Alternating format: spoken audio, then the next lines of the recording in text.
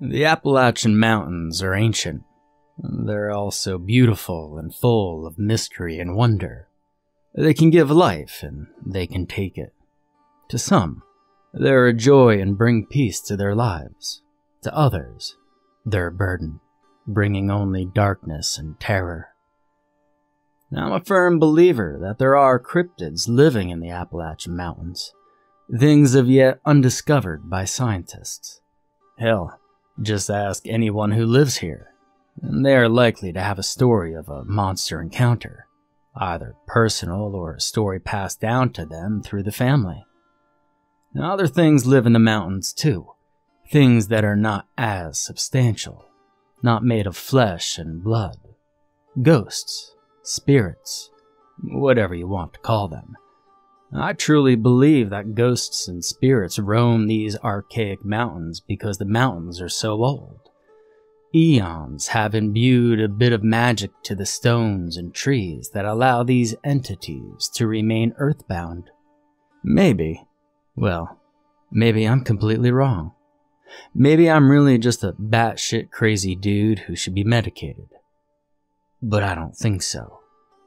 I never really believed in ghosts or haints, as they're called around here. I would go along with others when the subject was brought up, but I didn't really believe. And just last year, I developed this unhealthy interest in abandoned, isolated places. I took pictures, but it wasn't for a YouTube channel or any online blog. I know there are literally thousands of people out there exploring abandoned places and posting the results online. It was different for me. I never had an interest of being on camera for any reason. I like being behind the camera, and the results are preserved by me and for me only. These mountains are full of abandoned places. Heck, there are even old mining towns from the early 1800s lying abandoned, forgotten, and mostly hidden from the rest of the world. I was hiking last year in the late fall. The leaves had all fallen and bare limbs crisscrossed blackly against the bleak early evening sky. The chilled wind walked through the woods, rattling naked limbs together and rustling dry leaves on the ground. And the old folks say that when the wind is restless, spirits are walking. There were a few other sounds that day, and I shivered as that cold wind whipped around me, caressing the nape of my neck, flapping the bottom of my light jacket against my thigh, and whispering by my cheek, just checking me out on its way down the ravine to my left. I watched its progress, marked by the swirl of leaves. I turned to the right, topped the little rise, and that's when I found an abandoned building that I wanted to capture in photos. I was surprised to find the ruins of the building there. It made no logical sense to me. There were no other buildings nearby. The earth hadn't been leveled much. There would have been no yard to speak of. There were no trails, other than animal trails nearby. So, there would have been no easy way to access the place. And it sat just a few yards from the slope of the hill I had just climbed. Isolated, lonely. It had been too large to just serve as a hunter's cabin. My best guess was that it had been a family home. From the dimensions of the remains, I guessed that maybe it had been 3 or 4 bedrooms, a kitchen, and a living room when it had been in use. It was situated for superb angle shots. I could get pictures on level ground, from the slope below and the hills to the side and back. The foundation was made of creek rocks. What remained of the walls had been fashioned from rough, hand-hewn trees. The amount of decay was tremendous. Only a fraction of the bare rafters remained overhead, and the walls? Well, they were almost completely gone. Rotted right down to the creek rock and mortar foundations in most places. Part of the newel post and the skeleton of the staircase stood off-center to the right. A partial door frame stood at the front, and another at the side. The chimney rose grandly through the center, but Over half of it had crumbled and littered the floor. The charred remains of the last fire still lay inside the fireplace, looking so delicate as to turn to dust if I happened to touch it. A wood-burning cook stove's remains had fallen through the wooden floor in the kitchen. The hole revealed a root cellar. I was excited. Quickly, I took my camera and equipment from my backpack, setting it up for some hasty interior shots before I lost any more of the light from the day.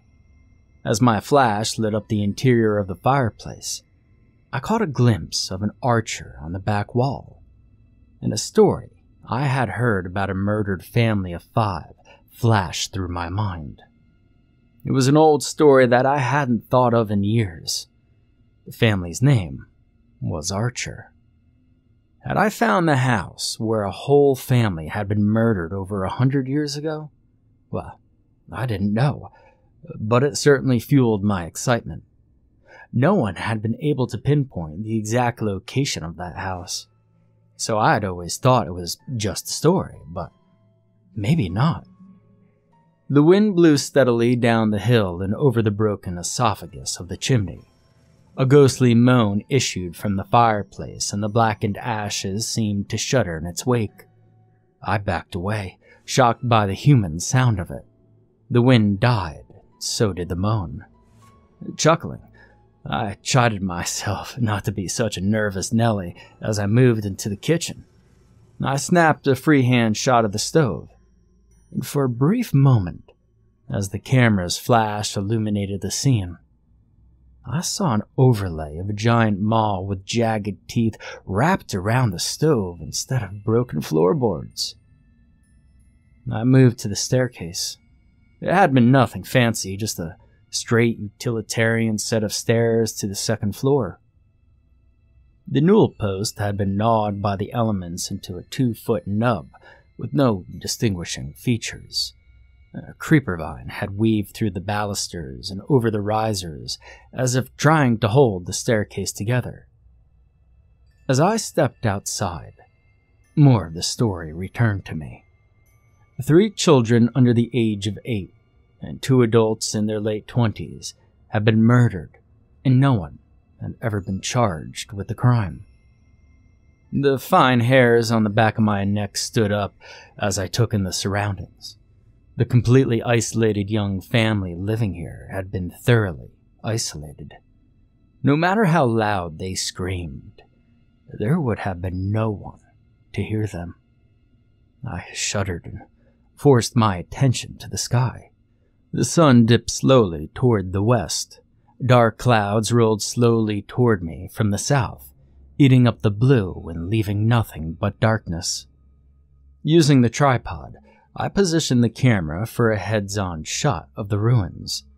As I snapped the test shot, the distinct sound of a woman's light laughter broke the silence. I quickly looked behind me, down the hill, thinking others were likely on the same trail I had used, but I saw nothing.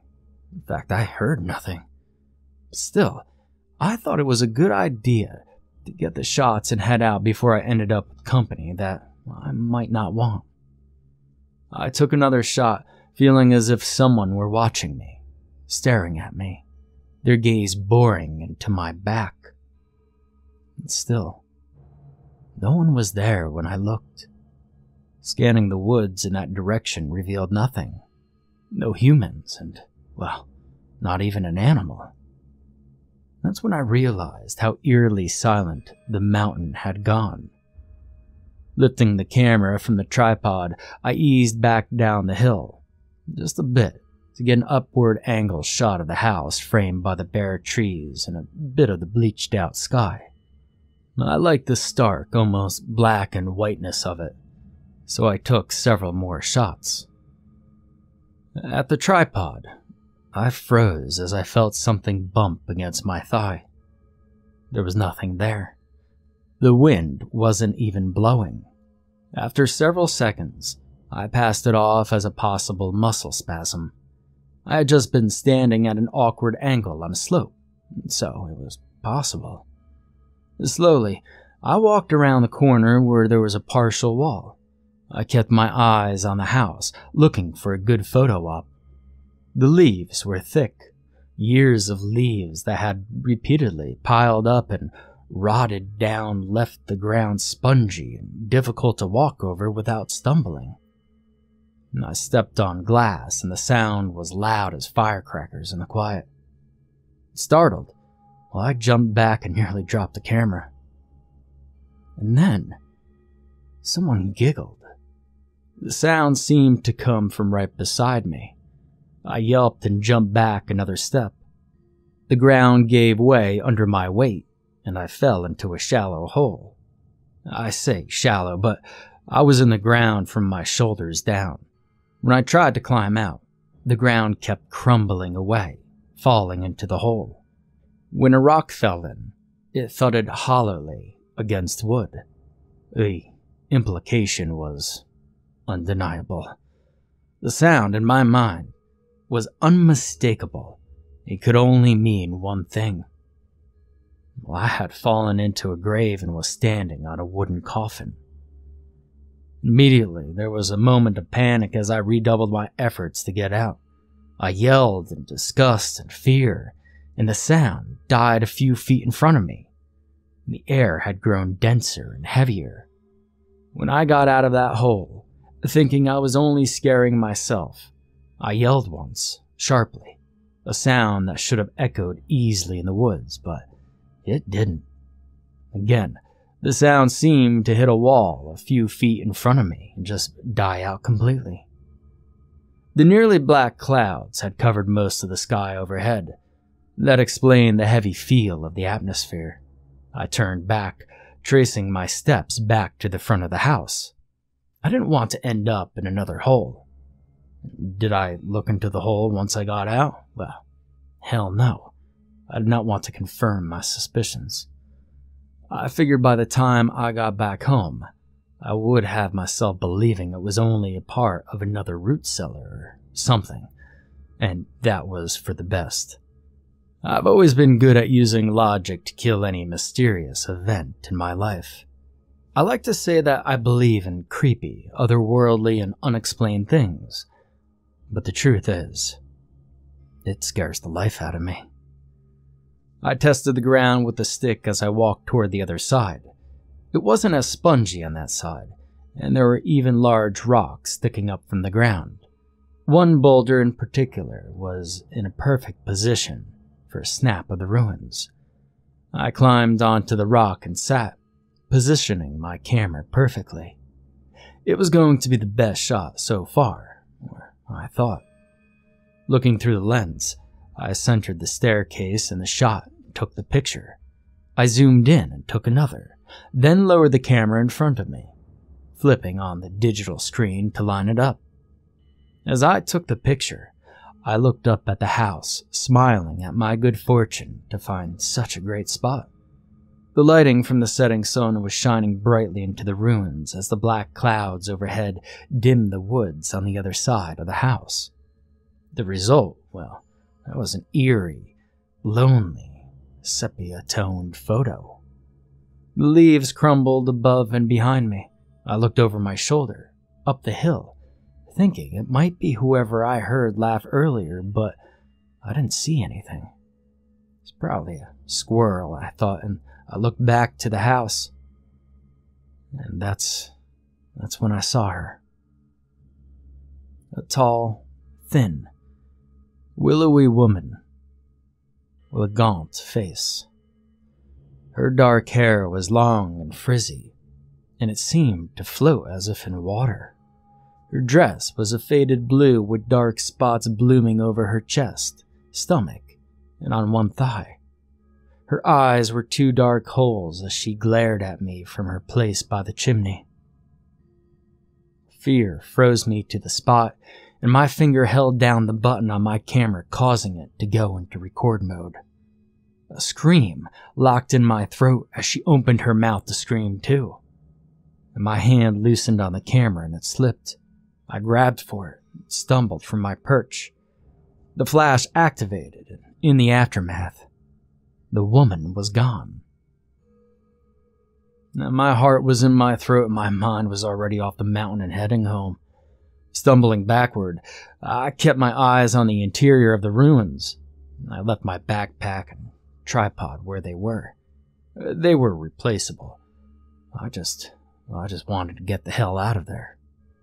When I reached the point that I had to turn around or risk falling down the hill, I spun, intending to sprint downhill. But a boy of about 7 or 8 stood there silently, staring wide-eyed up at me. His tousled hair had bits of forest debris caught in the tangles. His eyes were empty black holes. His faded denim clothing was splotched with dark blooms over his torso. And I screamed then. The boy leaned his head back and opened his mouth, imitating a scream. A ragged gash opened up in his neck, just above the collar of his shirt. And I struck out at him. Yeah, I know what you're probably thinking, but yes, I swung at a kid. I meant to knock him out of my way. My hand only struck air. Slightly damp and slightly thick air. The apparition dissipated instantly. My hand felt damp, and I could see a sheen of water on it. There was a tingling sensation up to the midpoint of my forearm. I tried to run, but my legs didn't cooperate, and I stumbled to my knees. My forward momentum sent me into dirt-eating flip that ended with me slammed against the trunk of an old oak. My vision blurred. I was aware of the wind singing its lonely song through the branches as I lost consciousness. I wasn't out long because it was still daylight when I opened my eyes again. I was on my side, facing up the hill.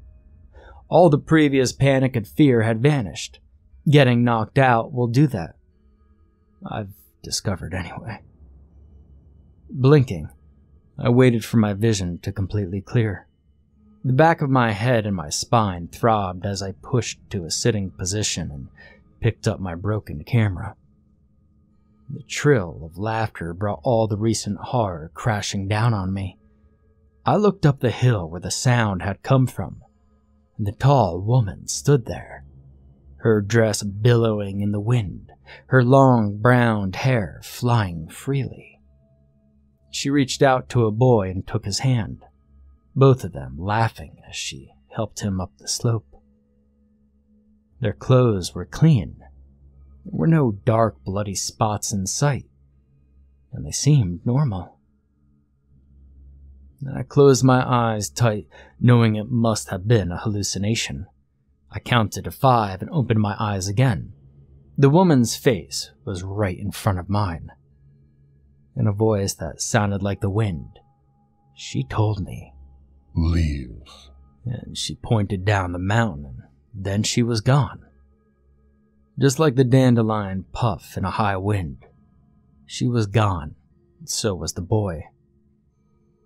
It didn't take me long for me to reach the bottom of that mountain, and I'd been staying in my grandfather's old hunting cabin there, but I didn't stop. You see, I got in my truck, and I went to my house, my home right smack in the middle of the city where the constant traffic noise was comforting, and where random peals of laughter, while perfectly normal, still give me the creeps and goosebumps to this very day.